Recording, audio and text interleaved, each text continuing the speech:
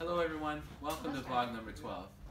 I'm here with customer Josh Lee, and he has a question to ask us. Well, Mikhial, how did the Menswears come to Canada? Good question, Josh. So that all started in 1912 at my great uncle Mike and Davita's wedding.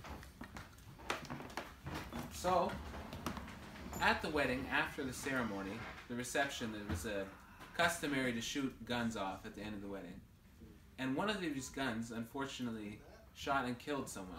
They were supposed to go into the air. And so then there was going to be an investigation by the Ottoman Empire.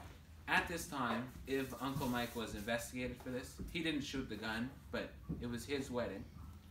Everyone, all the males, would be forced to join the army. So to avoid that, he fled to Beirut with his brother, older brother, Jid Dahaj. That'd be my great-grandfather.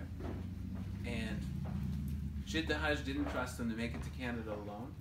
So he sent him on, he decided to go on the boat too.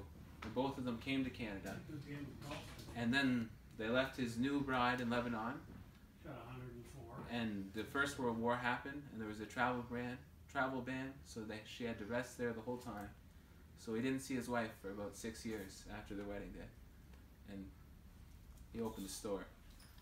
There we go. That's very interesting. Great, thank you. Nice to meet you. And be sure to check out our videos. We've got them all here on Facebook. Subscribe to us on YouTube and like our page. Share the video and comment below. Thank you.